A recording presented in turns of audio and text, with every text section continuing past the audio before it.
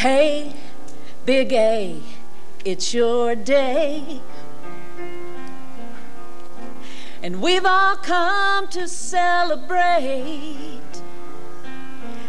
gathered here to praise you for your 90 years of life.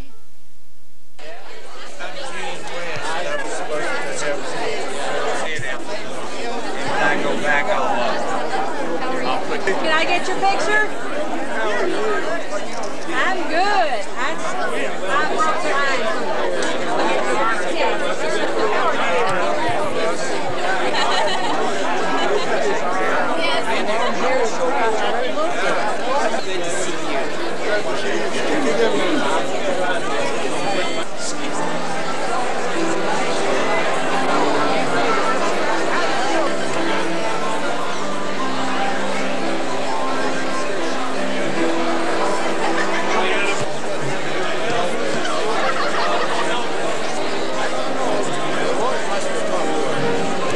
He's born again.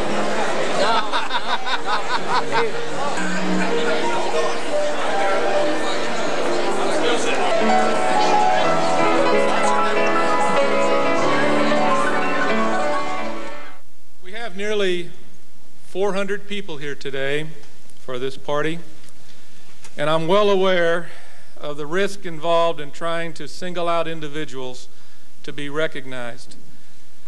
But I am willing to take that chance because we're only going to really introduce 4 people from 4 groups.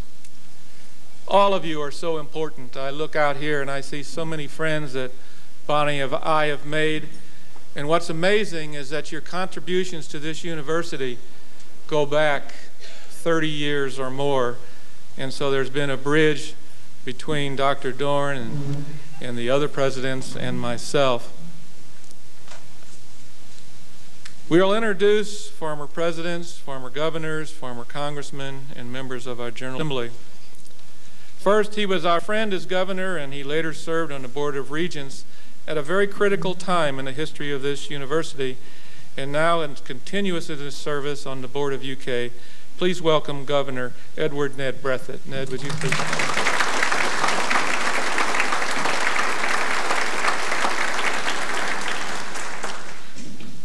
This man, and I haven't seen him, so I hope he's here.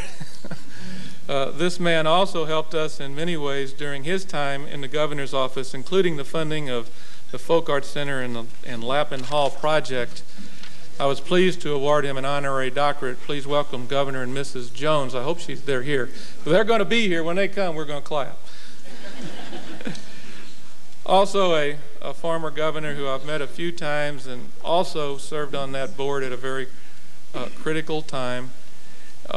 Please, Governor Louis Nunn. Governor Nunn.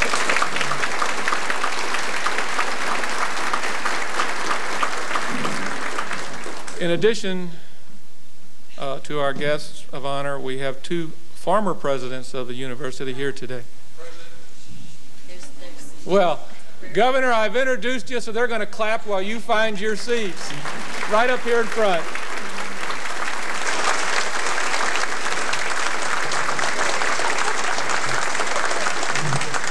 People told me you always could make a great entrance, I'll tell you. Also here today, we have 2 former presidents. First, please give our welcome to President Emeritus and Mrs. Nelson Grody. Nelson,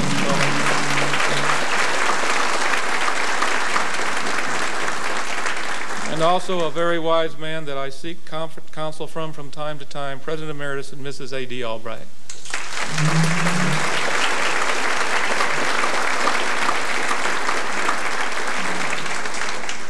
We're also proud that 3 of our good friends and loyal alumni in the General Assembly are here today, and I haven't seen any of them, so we're down to 2, but I don't know which 2. John Will Stacy, there he is. Senator Blevins, Walter Blevins. John, Will, and Walter have citations that they would like to present to Dr. Doran at this time. I came to Morehead from West Liberty, and met one of the greatest presidents that Morehead's ever had, one of the finest people that I ever had the opportunity to be around. And by this assembly, this crowd shows how special this gentleman is and his wife. Dr. Doran, I was the majority leader a few weeks back, and I'm going to have to ask for some help so I can get back in the majority. Louis, I'm not going to take your advice, join your party. I'm not going to do that. But it is an honor to be here today and to honor this great individual. I do have a citation from the Kentucky Senate. The Senate of the Commonwealth of Kentucky, to all to whom these presents shall come, greetings. Know ye that Adron Doran, born 7 1st, 1909, is afforded sincere congratulations on this auspicious occasion of his 90th birthday. A former Speaker of the Kentucky House of Representatives and President Emeritus of Morehead State University, serving as President from April 1954 to December 1976. He is widely considered to be the father of modern-day Morehead State University and continues to support the university to this day. Though currently retired, this Church of Christ minister of 28 years is still actively lecturing, writing, researching, and occasionally preaching. I think that's preaching all the time, but they misprinted that there. In celebration of this memorial event, this honorable body joins with his lovely wife Manon in commending him for a life lived to the fullest and for the vitality of heart which has brought him thus far. Adron Doran to extended utmost birthday greetings on this notable day, and on the motion of Senator Walter Blevins and Senator Robert Stivers, and signed by the President as President Larry Saunders. Congratulations.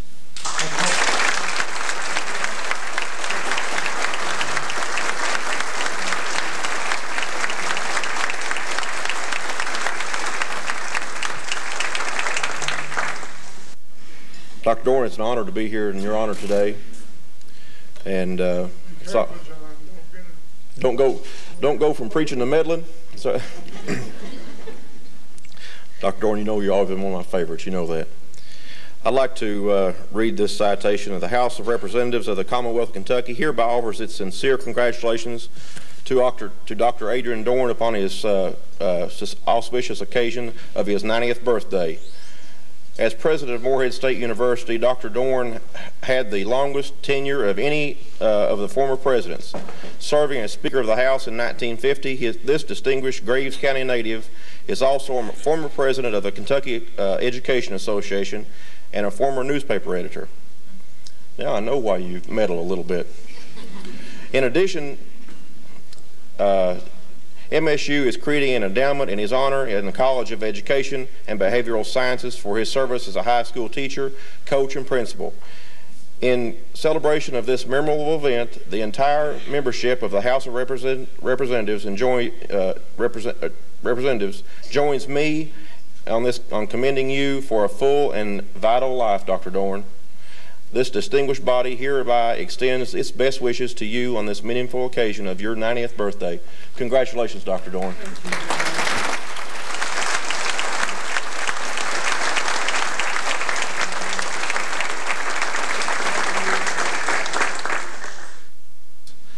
Seated up here beside me today is a woman who we've been married for 37 good years, and we've been married 37 years, so there were no bad ones.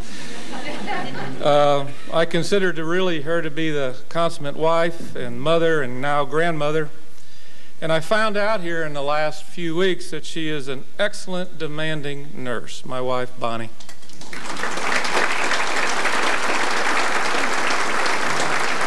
I invite Dr. Don Flatt, Professor Emeritus of History, to offer our invocation.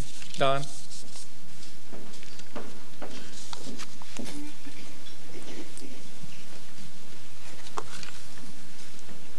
Let us bow.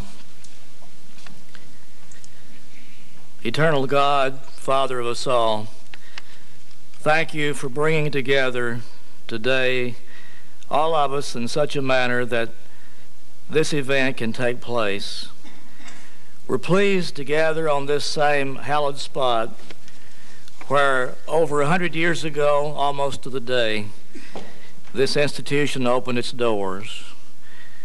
As we return for this lovely homecoming weekend, we praise you for the amazing difference our alma mater has made by constantly furnishing a light to the mountains and transforming the sounds of gunfire in the long ago from a feud into the tiny whisper of pages being turned this very moment in library books, constantly opening up a new world to our students. Thank you for the influence of one institution which has inspired countless young people to successful lives of service and wisdom, justice, and love. How wonderful to have as today's speakers three individuals whose lives more than adequately exemplify the success of our thousands of graduates. In a most special way, we're privileged to honor an individual, oh God, who, along with his gracious First Lady, took giant footsteps across the Commonwealth to lead this institution to many of its most glorious triumphs. Thank you for granting Dr. Doran a lifetime of willpower, culminating today in sufficient energy and determination to overcome the impossible in order not to miss this event. And how glorious to have on the program the woman who stood by his side as a helpmate to make decades of service to this institution possible. Thank you for enabling our present leader and our First Lady to bless us with their presence today in spite of adverse circumstances. Oh God, we're grateful that we can come here and honor you, this institution, and this wonderful couple today. Thank you for sharing with us President Eaglin and for the talent, compassion, and humanity of him and his First Lady, along with Dr. Doran and Manon, who've touched our lives sufficiently for 23 years to make us want to return today to celebrate his 90th birthday with major contributions to the institution to which the Dorans gave their total commitment. Thank you for giving them 23 additional fulfilling years thus far since their retirement. We realize that life is so uncertain. Sometimes it seems more so for some than for others. And please care for everyone here in such a manner that each one can return to celebrate AD 100. And now, eternal God, provider of all good things, thank you for this food and the atmosphere of this special occasion. And while we eat and fellowship together as one big happy family, bless us with precious memories of what you have accomplished here in this corner of your world, so that the far-reaching dreams of others who follow can build on the shoulders of those committed men and women who've laid such a solid foundation thus far. In his name, amen. Please enjoy your lunch.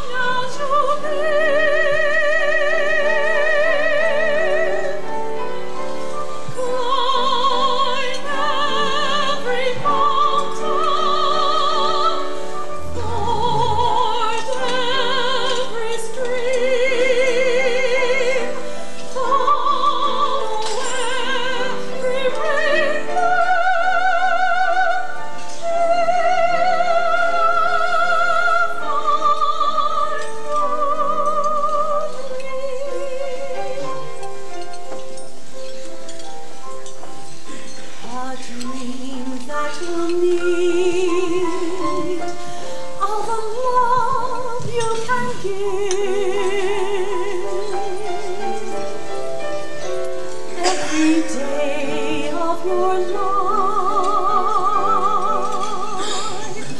for as long as you live.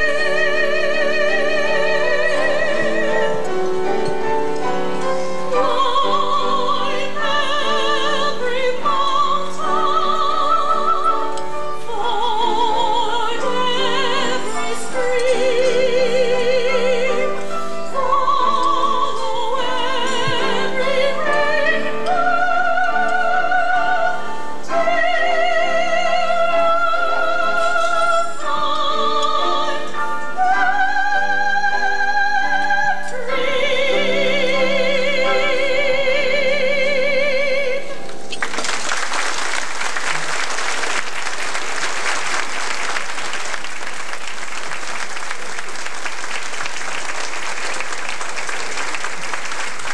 Nani, Dr. D, governors,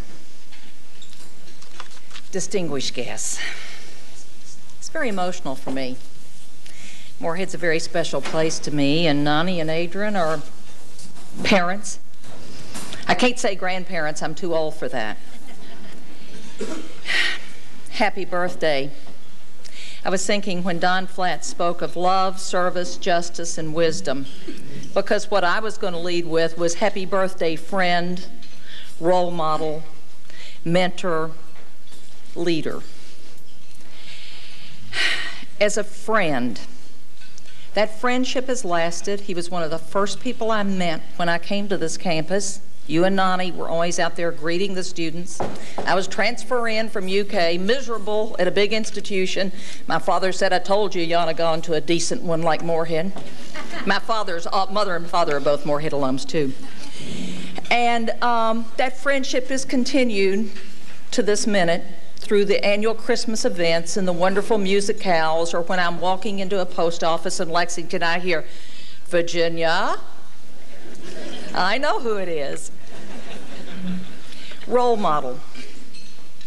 What you taught all of us, everything from posture to grooming to, above all, balance in life, the importance of family, the importance of community, the importance of commitment.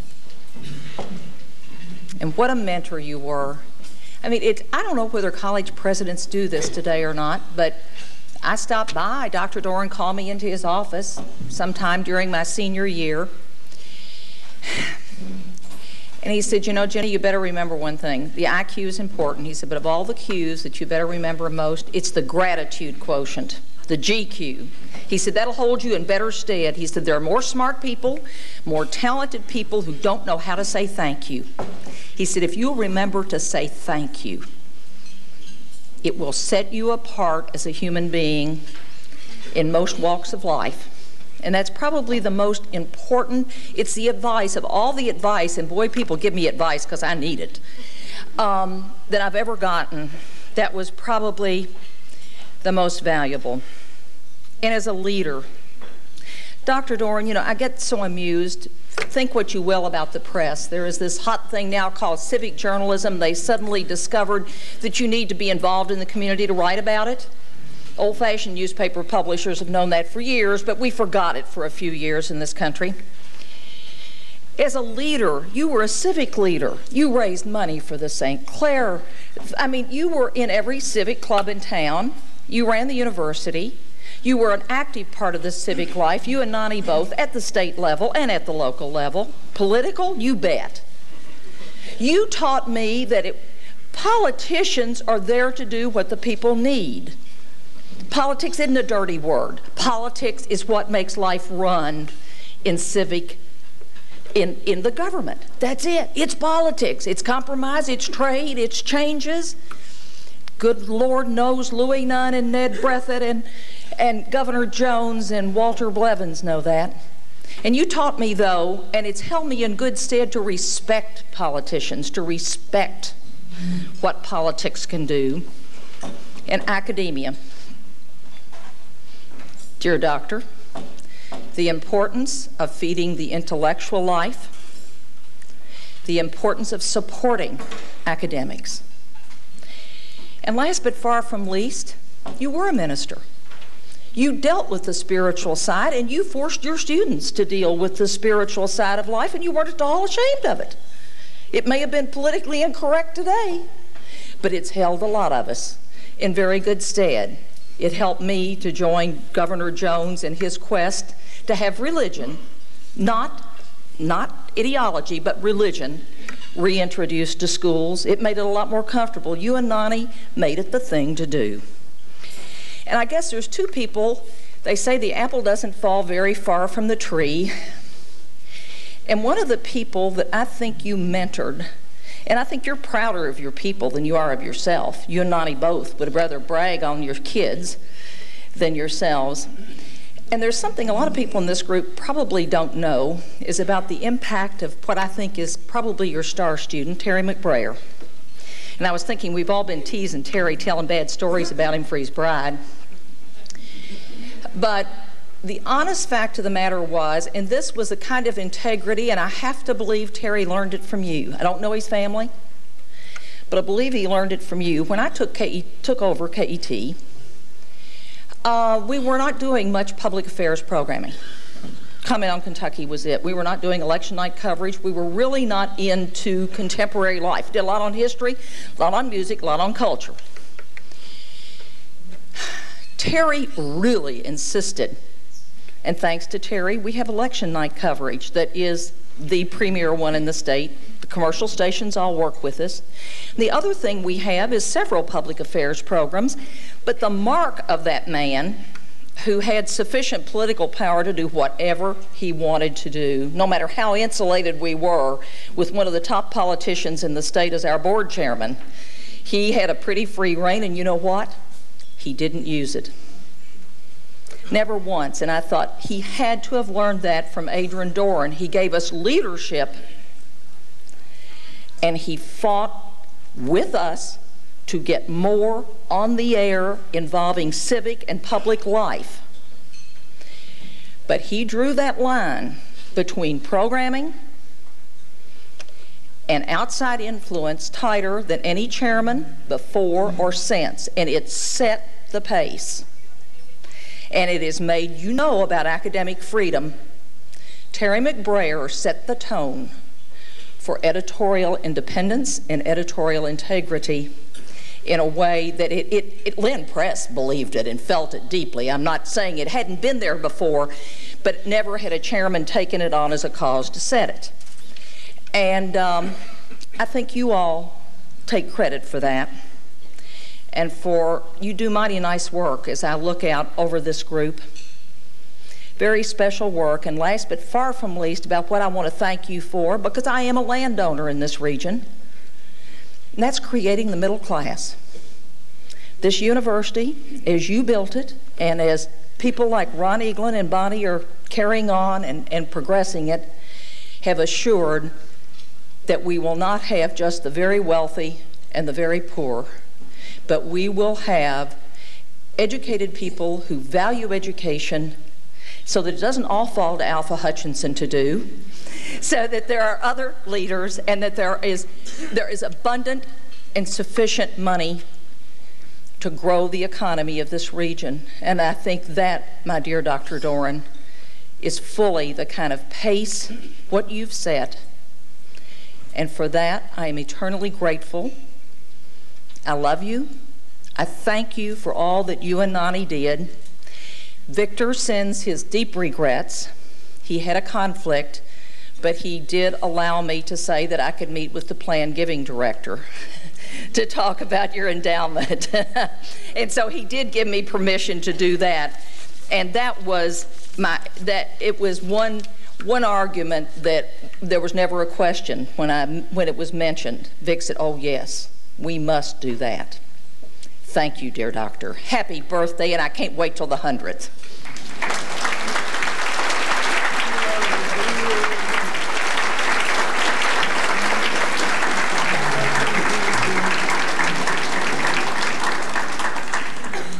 Thank you, Jenny.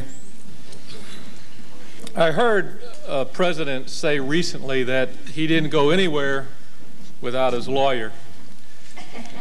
And today I'm following that advice. Please welcome Terry McBrayer.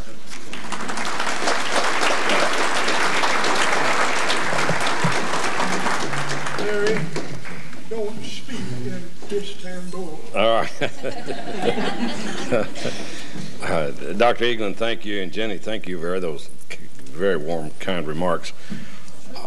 I am delighted to be here. I've got to say very quickly that Jenny and I had a little different experiences with Dr. Doran when he was president. He called me into his office also many times, but it wasn't to teach me to say thank you.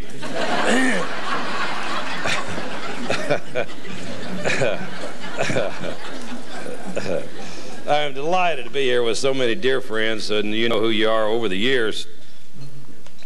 Some of you have heard part of the remarks I'm going to say today, but I want to say them again. Almost 44 years ago, a frightened, relatively poor, eager, insecure, enthusiastic young man with a terrible East Kentucky, coming from a small northeast Kentucky town called Greenup, along with 300 other freshmen, enrolled at this school and heard the following talk given by a man that history would later record as being one of the outstanding and dynamic leaders of Kentucky in the 20th century. The young man hearing that talk was greatly influenced by the new college president and his wife. Their support and encouragement would become a dominant and guiding influence over that student's life, both personally and professionally. The talk went something like this. As president of Morehead State College, it is my privilege to welcome you, the freshman class of 1955, to the campus.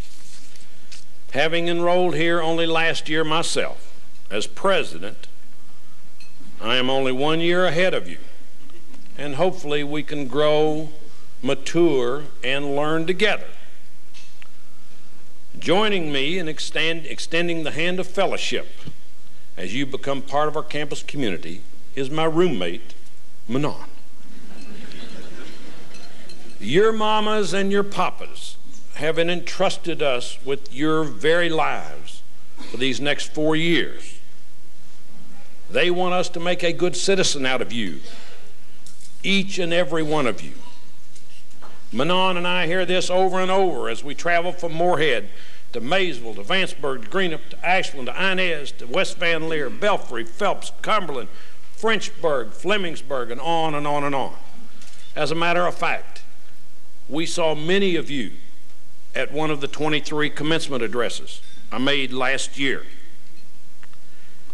Your parents told me they had some rules for you at home. Well, we have some rules for you here. So as you begin this new year, this venture into the unknown, you should be aware that you are expected to stay away from Clack Mountain, the clock, and the drive around.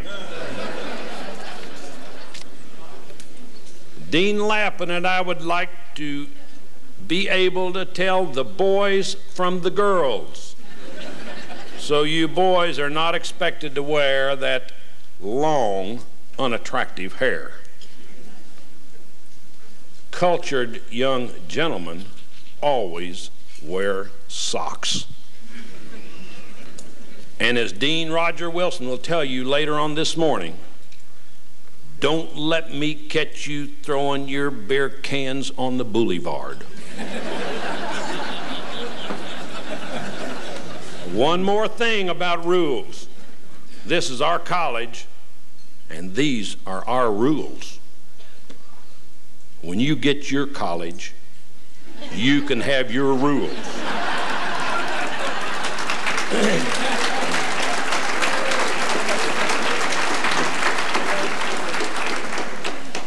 And if you don't like our rules,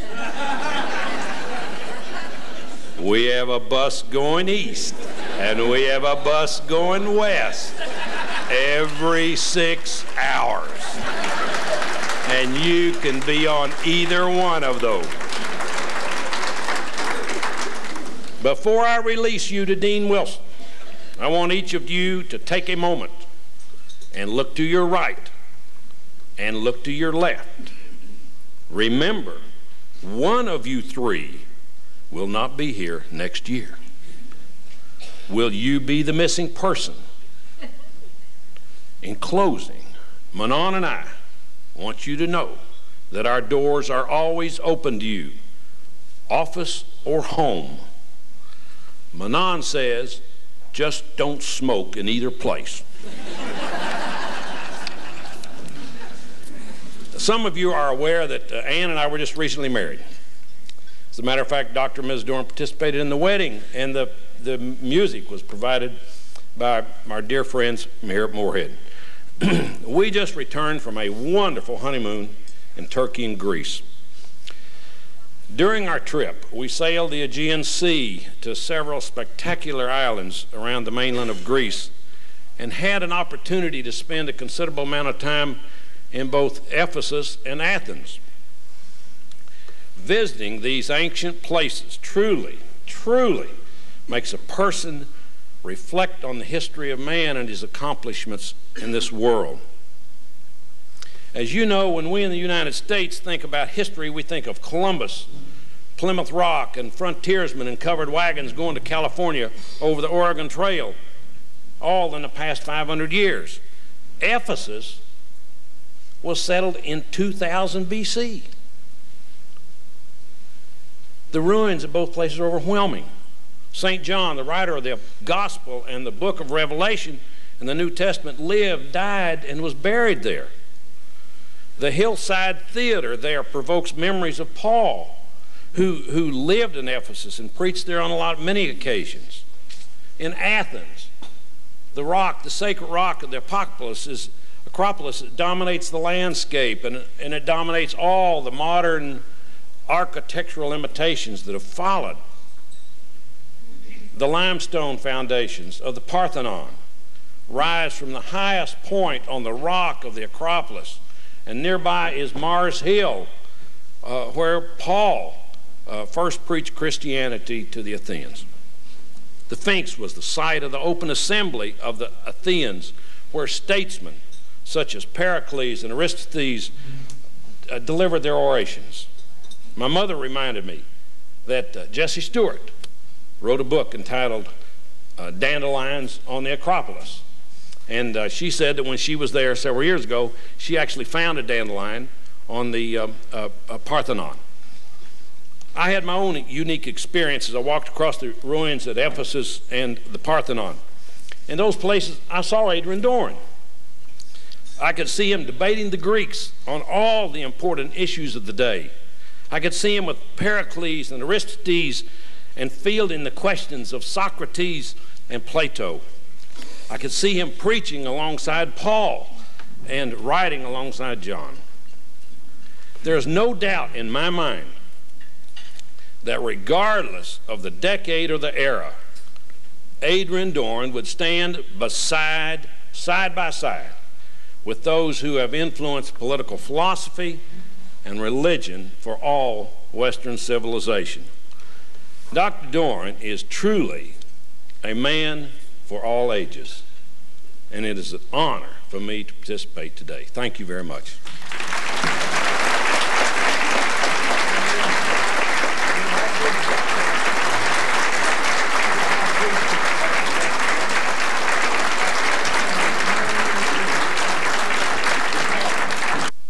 Your program identifies our next presenter as a songwriter, but she also is a singer and a movie actress. We are proud to welcome her here from Nashville, Miss Lisa Pallas.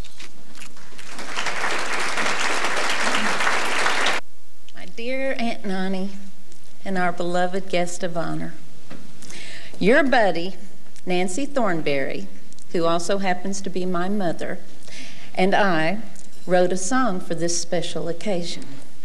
She wishes she could be here with you today, but you know that she's here in song and in spirit. Now, Unc, you have followed many callings in your life.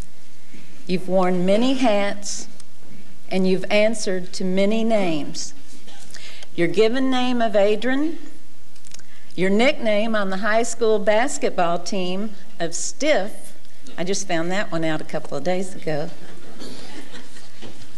You've answered to Mr. Doran, to Coach, to Dr. Doran, to Brother Doran, to President Doran, to Mr. Speaker, to Papa, to Unc, and we can only imagine all the terms of endearment that Aunt Nonnie calls you when the rest of us aren't around.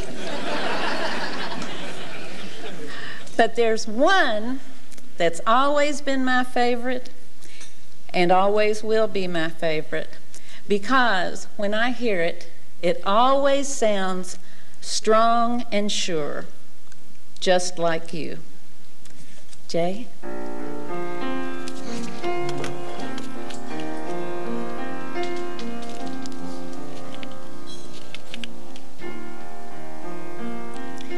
Hey, Big A, it's your day. And we've all come to celebrate. Gathered here to praise you for your 90 years of life, for your faith and years of service through the good times and the strife, for your partnership with Nani, who has made the perfect wife. Hey, Big A, it's your day.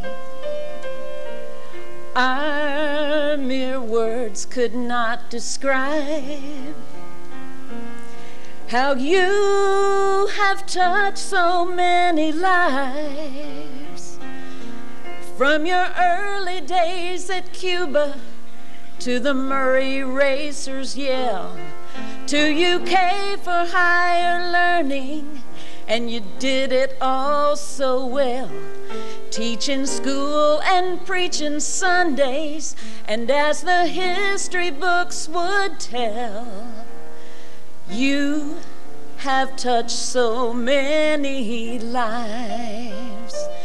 And we thank you for your kindness and compassion.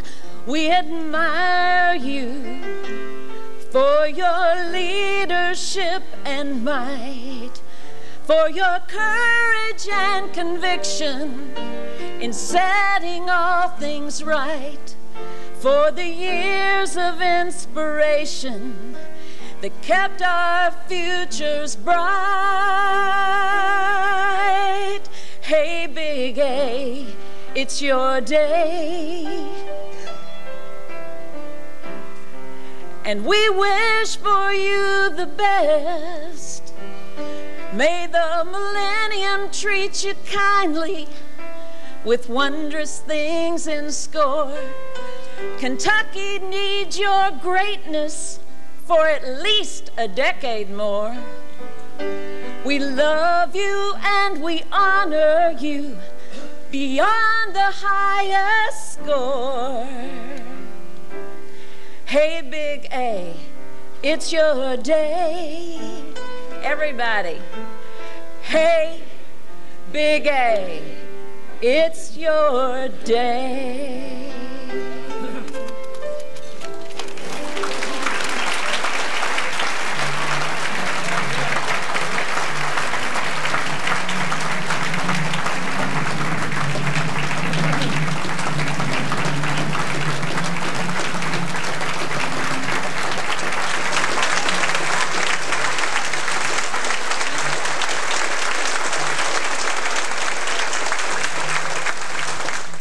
We have one other speaker today who could not make it, so I want to say what I plan to say and then what I will say.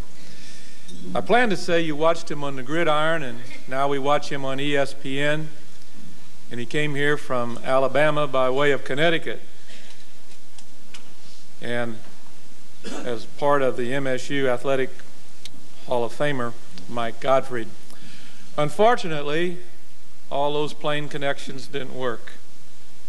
But Mike couldn't make it, so he sent his better half, really, and I think we're going to be very pleased with her. Mickey Gottfried. Mickey?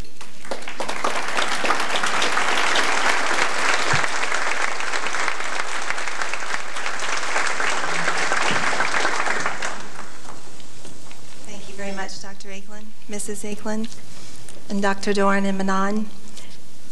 Knowing Mike as you do, you know if it were at all possible, he would be here today. So please allow me to read to you the words that he sent. My heart's desire was to be here today. However, ESPN decided that the Thursday night show and early starting time on Saturday's game, I would be jeopardizing being to the game site in Virginia on time. My thoughts will be with all of you here today, and especially the Dorans. Happy birthday, Dr. Doran. When I think of you, I am reminded that Psalm 37 says that the steps of a good man, a person in right relationship with God, are ordered by the Lord. Dr. Doran, you and Manon, your steps have been ordered, and you have been great role models for all the students and teachers that walk through Morehead. You have touched so many people with your life. When I went through the Catholic school in Crestline, Ohio, I was taught, live a life of honesty, be humble, represent the Lord in everything you do. Live a life so that when it ends, on the moment you meet God, you will hear these words, well done, my son. I say this to you, Dr. Doran. Thank you from the bottom of my heart for all you have done for so many of us. Thank you for your leadership, your strength, and for being a role model as a husband, as an educator, as a friend, as a mentor, and most importantly, as a godly man. I have been blessed by having you in my life. I love you. And I know that it will be said to you, well done, my good and faithful servant. Thank you, Dr. Doran and Manon, and happy birthday.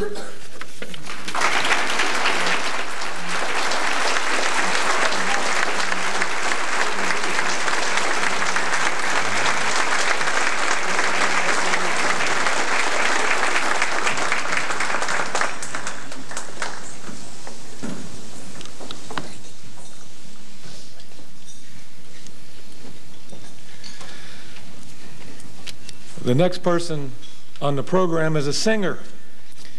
He also has a day job as a top neurosurgeon. He is going to lead us in singing Happy Birthday. Please greet Dr. Phil Tibbs.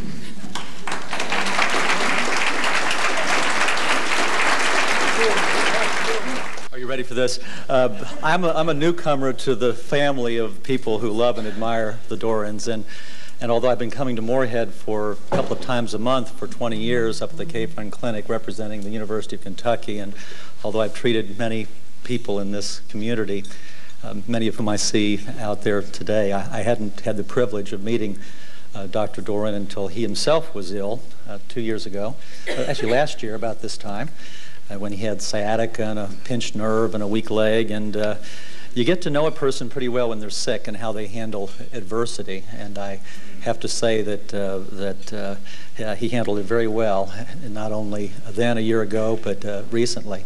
A year ago I was making rounds, and Manon had told me that it was his birthday coming up, his 89th birthday, and we arranged for a cake to be delivered, and we had some flowers delivered, and of course he had lots of friends, and I was making rounds, and he was in the bathroom when I were making rounds, so Manon and I winked at each other, and we went into the bathroom, and there he was standing in his pajamas with a fresh scar on his back, and we sang a lusty happy birthday, which he enjoyed immensely then and has talked about. Well, this year, unfortunately, as you know, Dr. Doran was ill, and this event had to be delayed, and he again showed a lot of heroism, the same type of attitude that I now know he brought to all of the endeavors that he tackled in his life, and he is, despite this hip fracture, he's rehabilitating himself and just looks marvelous, same guy. But this year I wasn't able to be at your room the day of the birthday, so I've been to Morehead all day, and I had a recruiting dinner for a new faculty member, and I was said to myself as I was running into the restaurant about 8 o'clock at night, I haven't sang my song to Dr. Doran. So I got out my cell phone. In the middle of the parking lot, there must have been 20 people standing around me. I sang happy birthday.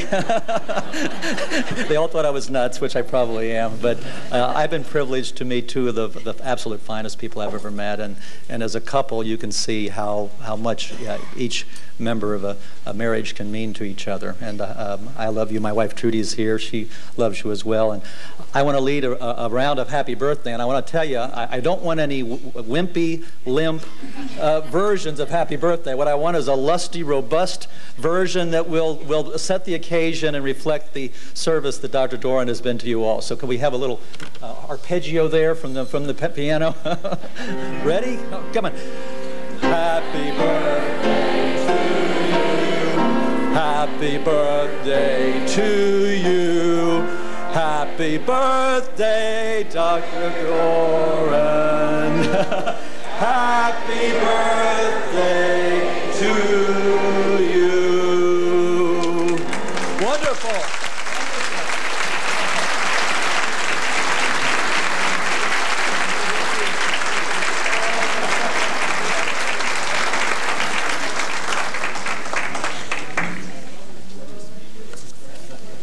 Maybe I should have had him operated on me. I would have got at least a birthday song and no infection.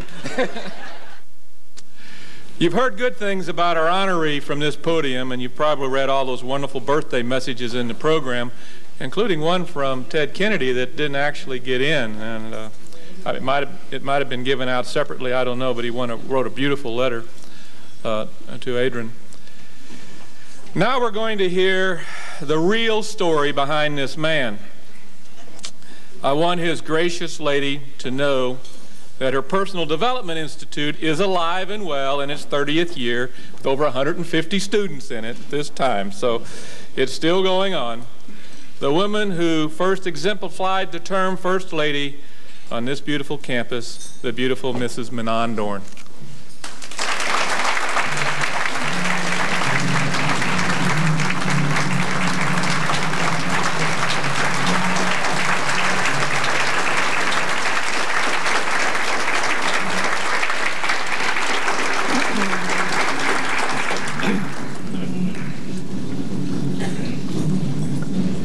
Thank you, President Eaglin, Bonnie.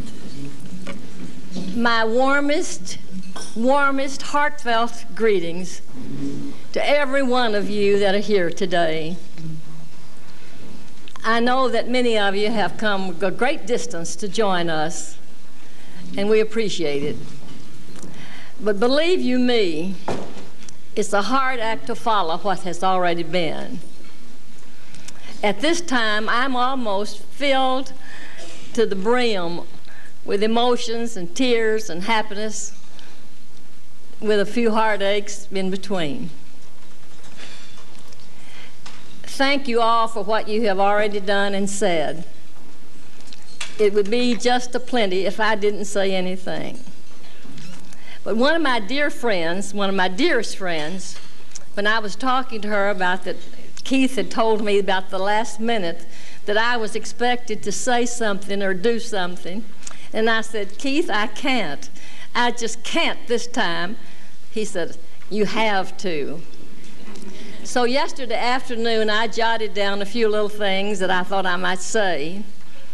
And I read them over the phone to a friend of mine, a very, very good friend, that would tell me exactly what she thinks. And she said, Nani, that's just great. Read what you've written. If you don't, you'll ramble. And says, what you have written sounds really good, and I think it's better than what you'd ramble. So I'm going to read what I jotted down, lest I do what my friend said I might do. My A, from 1931 to 1999. Oh, why did those years go so quickly? And where did they go? A and I have been partners and in love for lo these short 68 years. We are blessed, so blessed, to still have each other.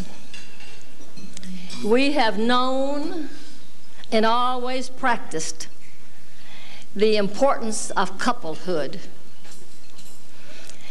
We have learned each other's limitations. We've learned to live with each other's idiosyncrasies and accept them. Our relationship has always been exceptionally, especially strong. We've been partners. We're grateful, so grateful, for having this long life together. And during this period, having the opportunity to amass a multitude of friends represented here today. Thank you for being here. Yes, A and I are drinking from the saucer because our cup is running over. Paraphrasing a card that A received during this convalescent period sort of expresses both of our sentiments. It says, "We still find each day too short for all the thoughts we want to think, all the walks we want to take, all the books we want to read, and all the friends we want to see." Unquote. We thank God for His love in abundance that brightens our lives with countless blessings, like having this beautiful occasion today provided for us. Thank you, Bonnie and Ronnie, and all of the staff that made it possible. My A from 1931 to 1999, I rely on A and have always for just about everything, even for my basic nourishment activity. I guess if I were not married to him, I probably would put a vending machine in the kitchen and I'd live on hot dogs and potato chips. But I try to feed him nourishing food. A has always seemed not to know the meaning of fear or depression. He always seems unafraid and strong and sort of hard-headed sometimes. But he has the answers, and most of the time they're right. Sometimes they're not the ones I would have given, or at least not in the manner in which I would have given them, but he did get his point across. But bless his heart, he's always been able to soar above trivia. He's learned the difference between trivia and importance, and I haven't. I still dwell on trivia. And up till a few weeks ago, he dwelt on the important, but now I'm doing trivia and the important too. A is R-E-A-L, real, goods, real goods, no foe. He never faked anything.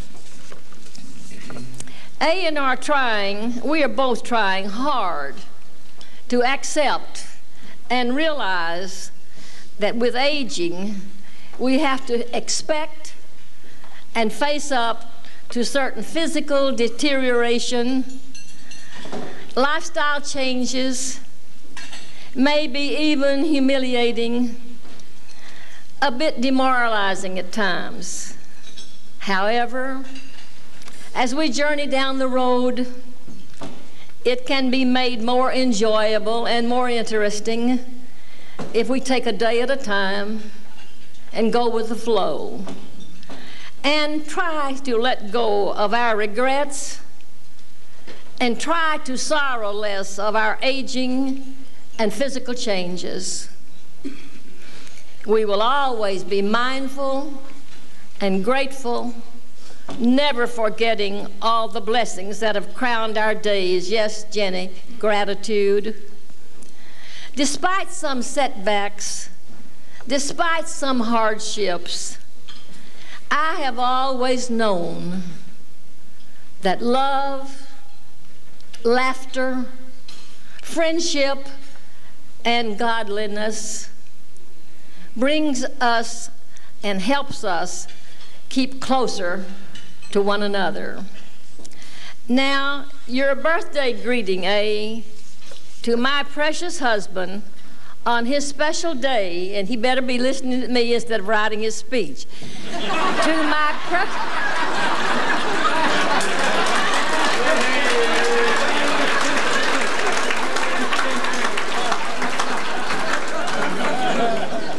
To my precious husband, I'll start over, forget that. On his special day with all my love. Listen, here it is. Being married to you for 68 years has been the best thing that ever happened to me. You've been my partner, my lover, my counselor, and my dearest friend. Knowing that I have your love lets me face life's challenges secure in the knowledge that I have someone special who thinks about me, who supports me, and cares for me more deeply than anyone else. I'm so thankful to have been and to be sharing life with you. I need you, and I love you with all my heart. My original little verse as I close. This comes to you to bring you cheer, to be thankful for another year. Oh, may your day be filled with bliss. From both of us, let's share a kiss. Glad I got you, babe. Happy birthday.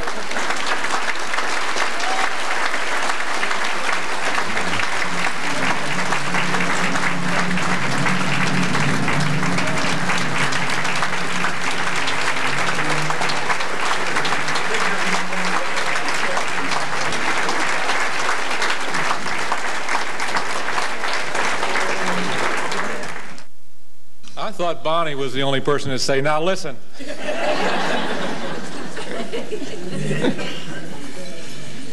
Dr. Doran and I have discussed on many occasions the differences between the university president of the 90s and the expectations of presidents in the 60s and 70s.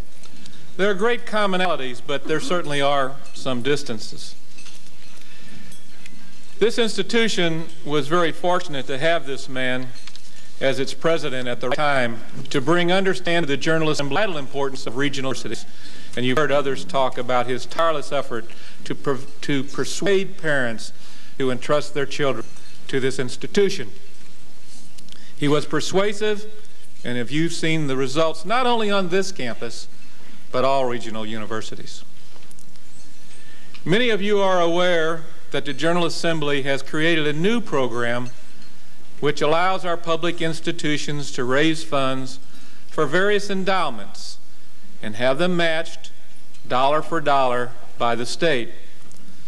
The ones that you read about, and from the leadership of Dr. Breathitt and others, are really the $100 million that have gone to the University of Louisville and to the University of Kentucky. But also in that bill was an allowance for regional universities to create endowments. This is a wonderful program, and we're most grateful to Governor Paul Patton and the legislature for their foresight and leadership in allowing us to build endowments that will help future generations of students. As we looked at the opportunity and what it could mean for the future of Morehead State University, it was obvious for me that our first major endowment should bear the honorable name of the man who came to these hills more than 45 years ago and had really the most impact on this institution, I think, since its founder over 112 years ago. Certainly, his legacy will be remembered, and history will show that he was probably and will continue to be the most influential president this university has ever had. And it was clear that our original mission, and perhaps our most important mission even today, that of educating teachers, should be the beneficiary of that first endowment. Now, in order to create this endowment, we looked to someone to lead a quiet yet what I thought was an ambitious fundraising campaign to raise $125,000 to be matched by the state that would give us a $250,000 endowment. Due to the generosity of just 3 entities, we surpassed that first goal immediately. In order to help raise these types of funds, we had looked to someone within. And we found that just as he had done for the MSU as its chief financial officer in the Doran years, he would be the person for the job. And I want him to be recognized as we now make this presentation, Mr. Russ McClure, who has led that campaign. Russ, thank you.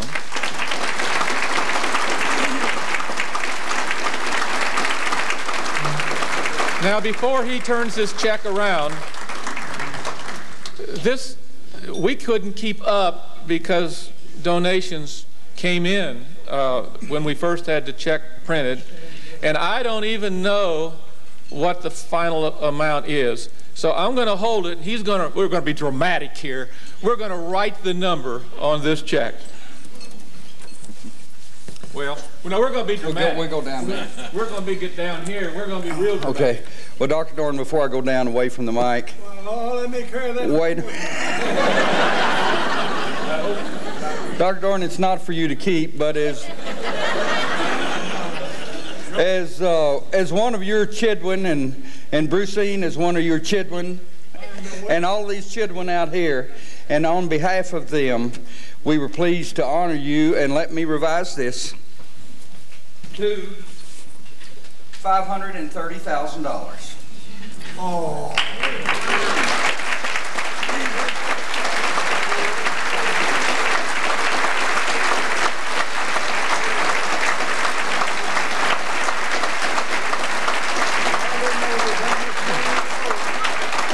I did find out one thing. It's a lot easier to raise money when you're vice president of the university or secretary of finance and you can hold people's checks. So I lost the leverage of being able to do that, but thank you all for participating. Bye.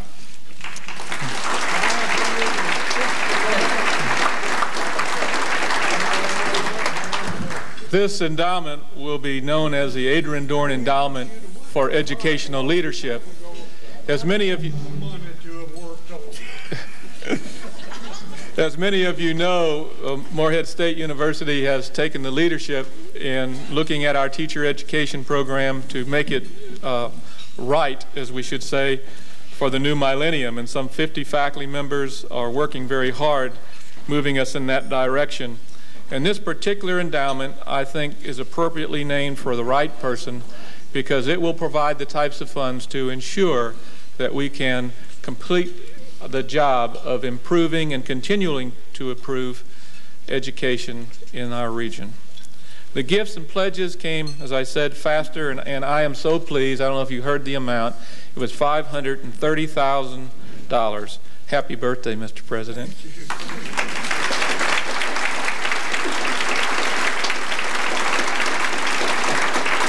We've said in the program that we feel in our hearts about this man. He is 90 years young, and I believe that qualifies him to be a living legend. I give you President Emeritus Adron Doran.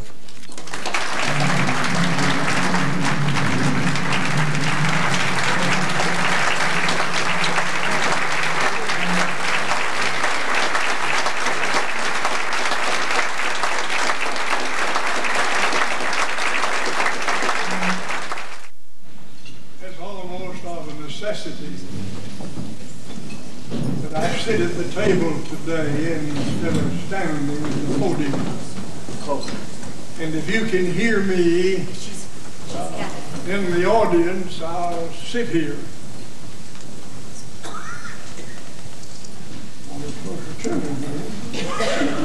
You could have said closer, and I'd know.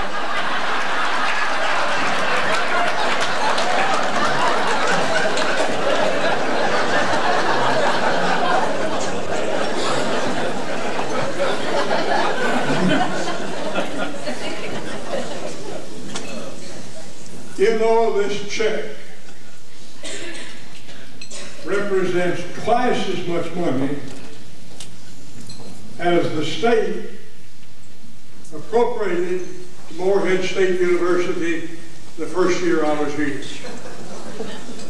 We had $250,000 from the state. I couldn't raise money. Russ McClure was too busy doing nothing to get out.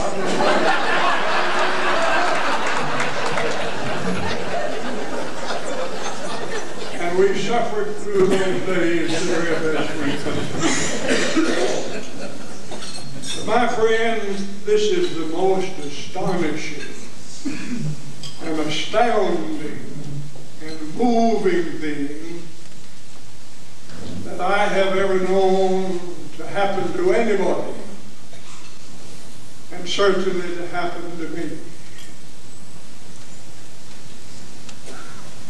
When the Horatio Alger Committee gave me an award at the Horatio, or at the, what is it, the Waldorf Astoria Hotel in New York a few years ago, that represented an individual who had come from rags to riches.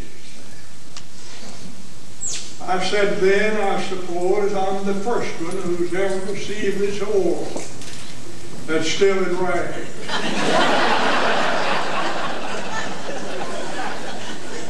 And I'm still in rags compared with such awards and recognition and respect and regard as this award represents. And to know that some young people, some yet unborn, will enjoy the fruits of your labors who've contributed to this fund. When you come to Morehead State University to study under the established leadership program. And if anybody could say anything about me that would be pleasing beyond expression, it would be that he was a pretty good leader. I didn't follow very well. But I knew where we were going, and I knew what it took to get there.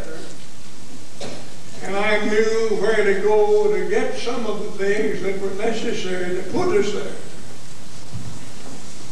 And I appreciate your recognition of that. Now, I've made a lot of speeches in this room. A lot of speeches on this campus. Some of them have been misquoted today.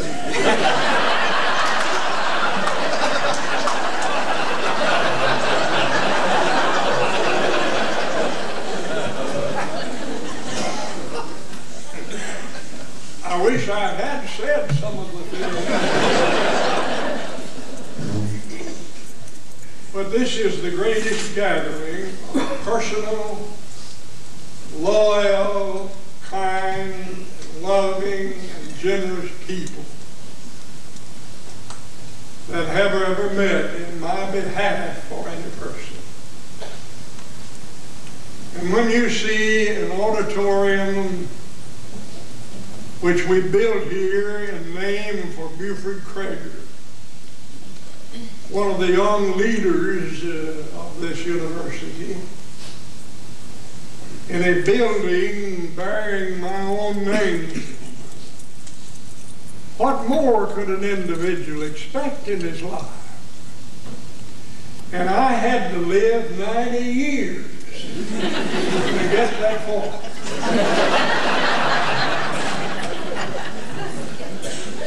But I wouldn't throw one of those years away, because it has meant so much to me.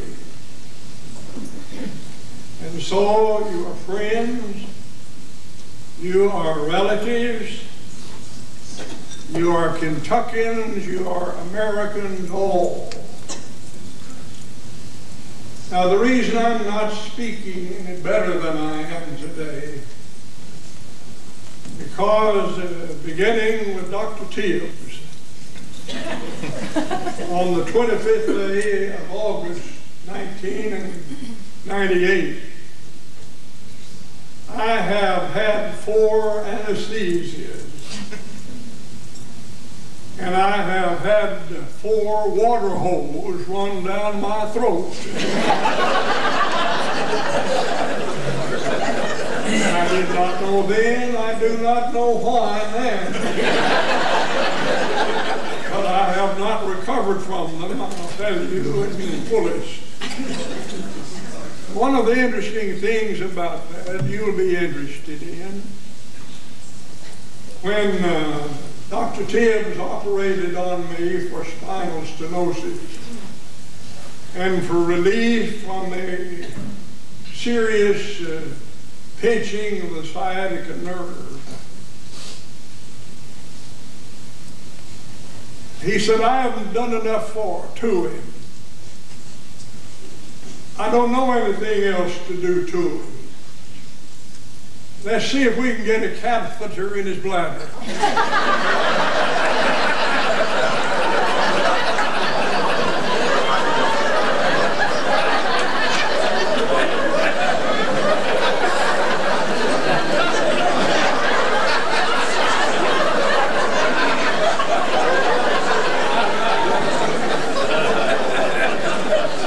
I don't know how long old Caruso worked at the job, but he found out he couldn't get it in there, and he called Dr. McRoberts. Said, I want you to come down here and put this catheter in his bladder. I can't get it.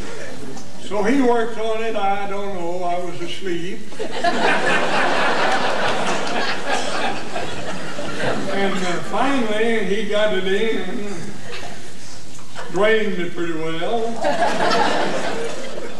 And then he turned around and went through my prostate.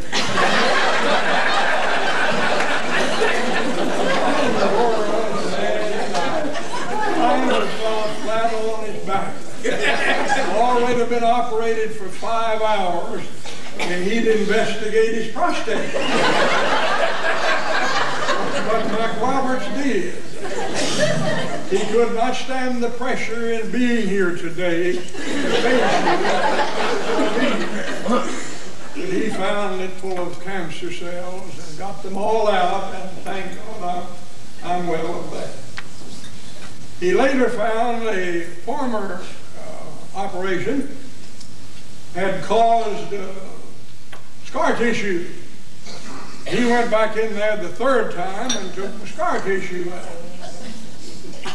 And then I was foolish enough to fall off of the sidewalk downtown in Lexington, where I had gone to the county court clerk, ironically, to get a tag that showed I could park in a restricted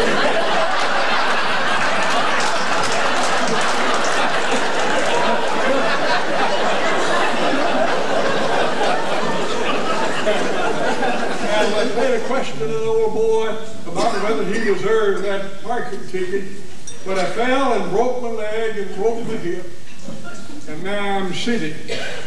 I lay for a long time. I'm now sitting, and it won't be long until I'll be walking again. But the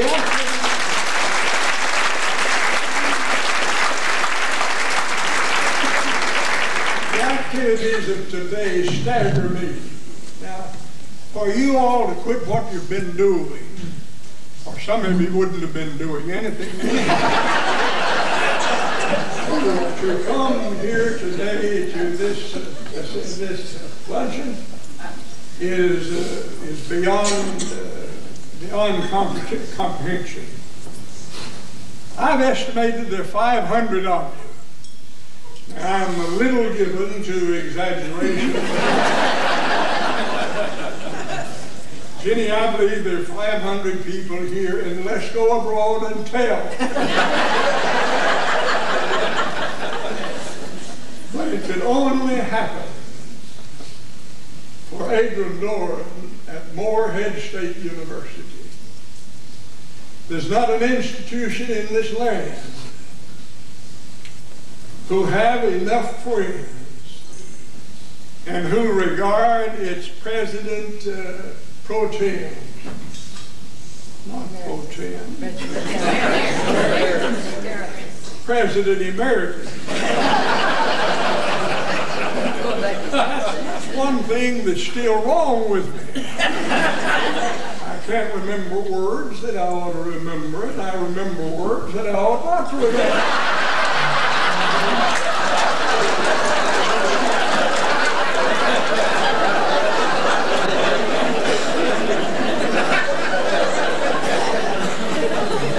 Only could a thing happen in a place and at a university like this.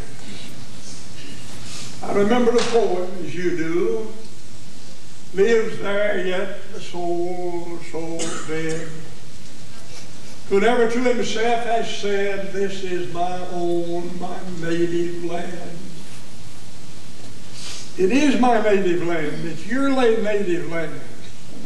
And because it is, that's why we think so much of each other and show love and respect and compassion toward each other and to each other when one loves the other.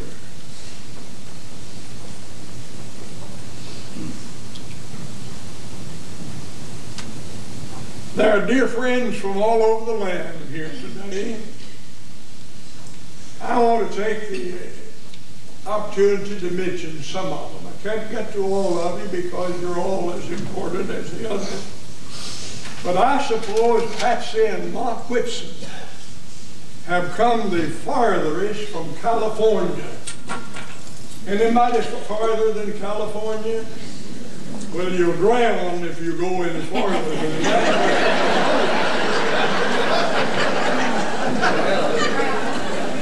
There are other special individuals. They are special. Our family sitting at this table are Troy Burgess, Joe McLean, and his wife Jenny, and Ann Davis McLean. She's new to us because she's new in the family, and I pondered a little. And Ann and Harold Doran. These are our nieces and nephews, and these are our cousins, but we don't know the difference in them. They're so binding and loving to us. Then besides this family, there are two other families that I want you to look at. One of them is the Citizen Bank here at this table and over at another table. They are as dearly to us as our own family is dearly to us. At the other table here to my right is the other close-knit family with us. It is the board of directors of the Heritage Life Insurance Company, the posterity of my dearest friend, Haley Waterfield. And if I had to lose a whole group of individuals at the same time, to lose these two groups would be one of the great disasters in my life. The Citizens Bank and its employees, the Heritage Life Insurance Company and its employees. But I don't think I ever had the privilege of being honored by so many governors. Did you know there are 3 governors here today? Why, you couldn't get 3 governors to a goat roping. I doubt if either one of them ever saw a goat roping. They've already been introduced, except Governor Brereton, Jones, and Libby. I knew Ned Breathitt's wife when she was a high school girl. We knew Ned when he was a college student. We knew Libby when she was a teenager, and the daughter of our dear friend Arthur Lloyd. I'm glad you're here.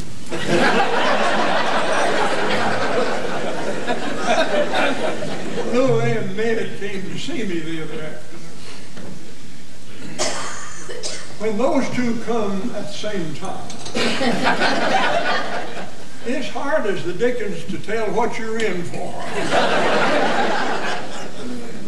Oh, it was a delightful hour they spent with us.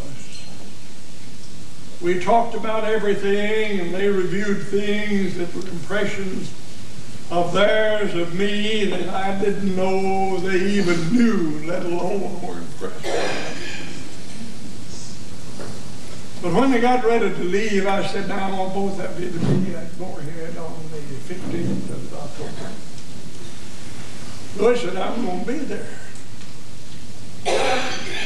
Ned said, oh, I've got an appointment as chairman of some great organization, international affairs, and I must go there. And I said, Ned, let me warn you. If you don't go, I'm not going to say anything about you. I'm going to say it all about Louis.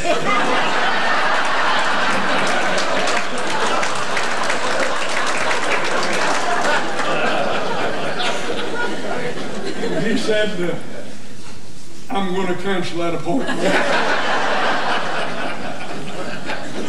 But they were dear friends of mine when I was president here for 23 years. I miss Brereton. He came on late. But he picked up some of the footprints along the way that others had made and made himself. He was a great governor, too. There are representative senators in the audience. There is a former president and his wife here. This constitutes confidence, high regard, deep respect that I have for you. You love me, and I love you.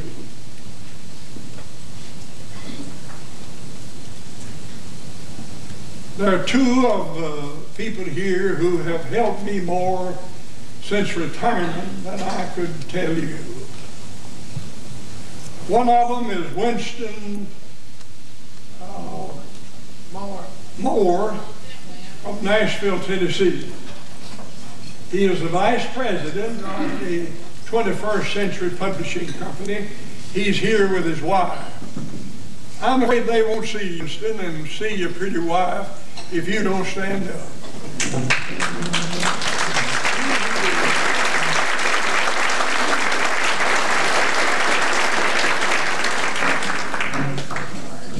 He published my latest book on the restoration of Christianity and did it as a labor of love. Make any money out of it? Sure, I didn't want to.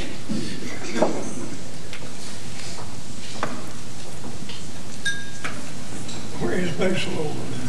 Yeah. Basil Overton and his wife Marge. Basil is the editor and publisher of the World Evangelist in Florence, Alabama.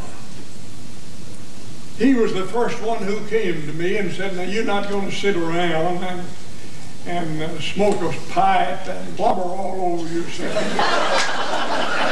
in a chair, in a rocking chair. I don't have anything else to do, don't know anything else to do. He said, I want to add you to my staff, and I want you to start research and writing and lectures on the American Restoration Movement. I did that 23 years ago, and he's published everything I've written and then influenced some others to do. Marge, you and Basil stand up and take a greeting of this fine man.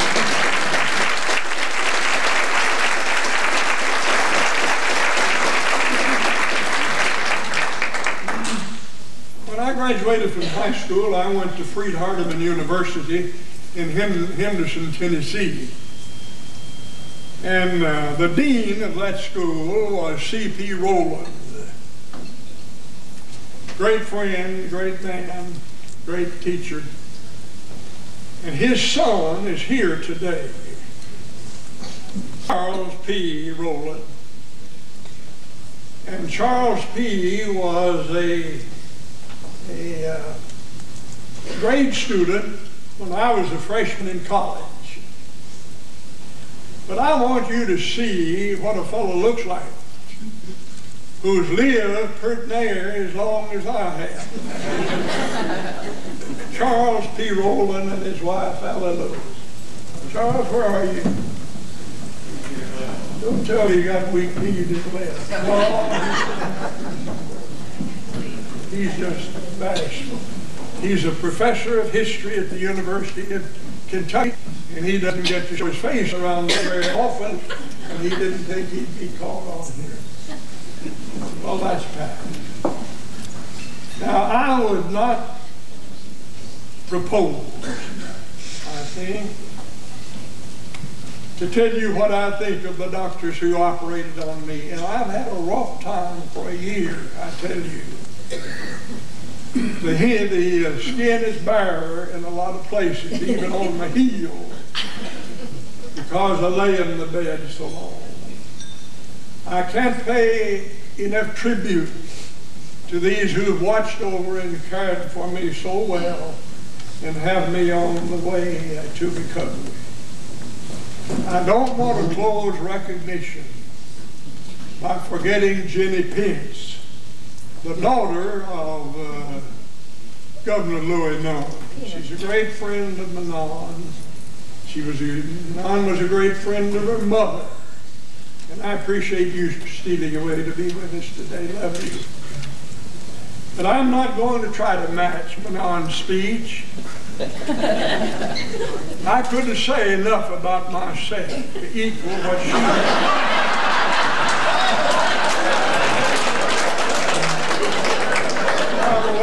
Glenn, I didn't know that much about her.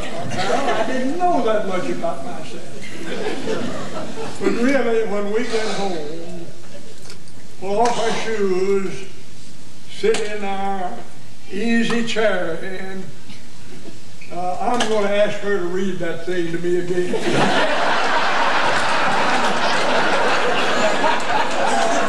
I believe that would be a great rereading of what she has said.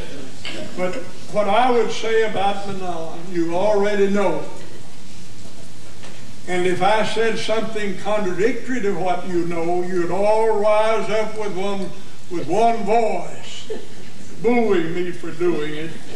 And I could not strengthen your regard and your respect and your devotion to her for what she has already done and what you know that I have known that she has done for me. And let it be that all of the people who have stood by me, hand in hand and shoulder and step by step, has been my beloved Manon in all of the way.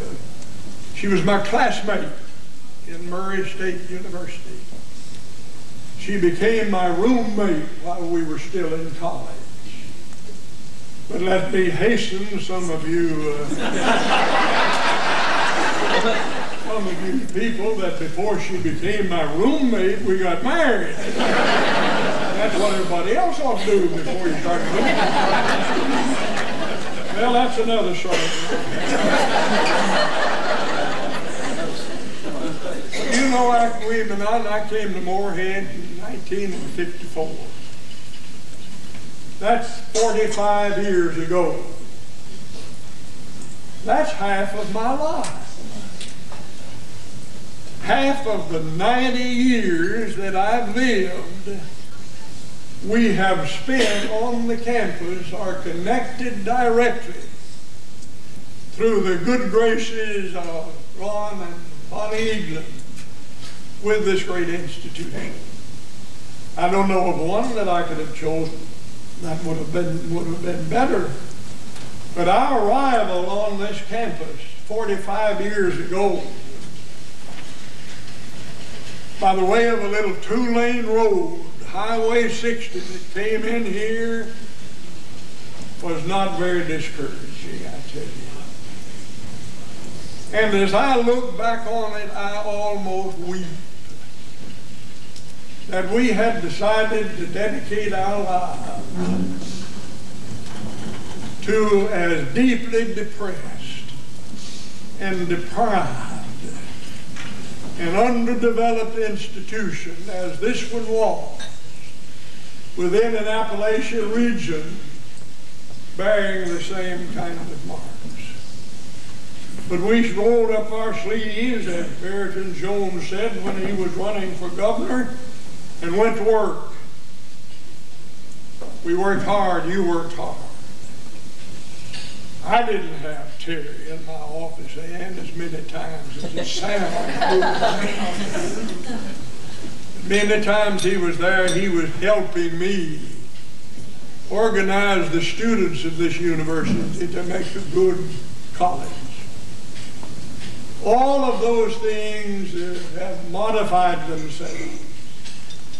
There were 800 students here that day. There were 8,000 students when we pulled up and retired and left the campus. But I want to say to you, we worked hard to do what we did here. You worked hard to help us do it. But I want to tell you, you need not be afraid of Ronald Eaglin and Bonnie Eaglin in continuing this university at the very highest level that you'll help them go.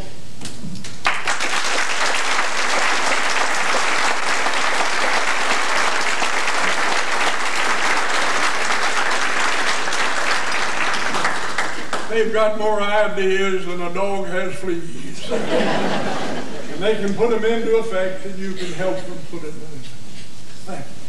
And don't ponder. Let me close in saying to you that in my opinion, we had a big 80th AD, we had a big 90th AD, but I doubt if we have a 100th AD. Keith Capus says he's planning for it. But I think he's just wishful thinking. I expect this will be the last big meeting, the big revival, the big evangelist gathering that I will be the central part of until the last ties are broken and the last arrangements to depart this life have been made. And we come to the time in which you'll make a big to-do, won't you, over my demand?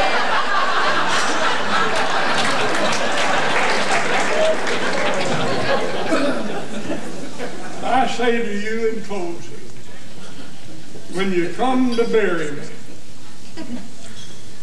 tuck me to sleep in my old Tucky home.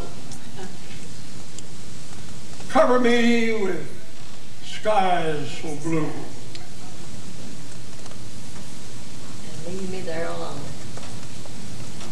Let the sun kiss my cheeks, like the kisses I've been missing since my mama left us. tuck me to sleep in my old Tucky home.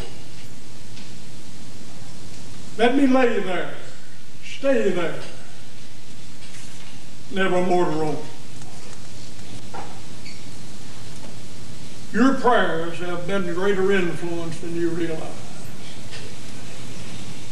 Some of you did not know that you knew me when you called on him.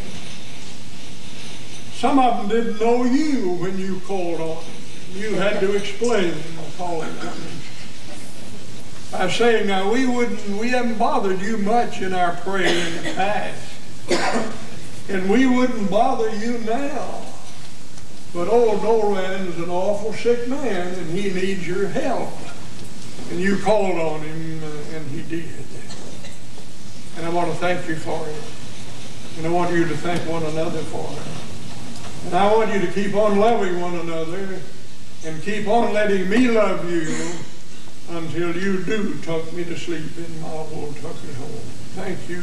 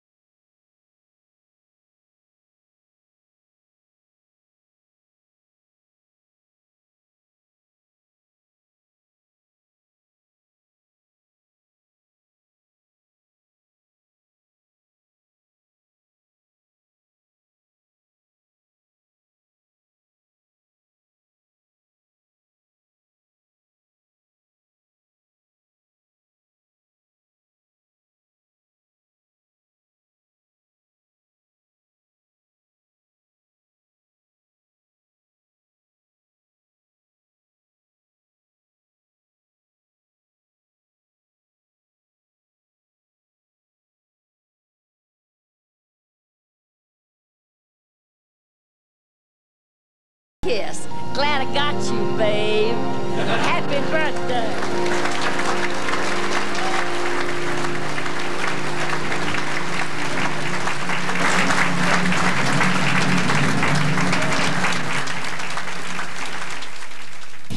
And I want you to keep on loving one another and keep on letting me love you until you do tuck me to sleep in my old Tucky home.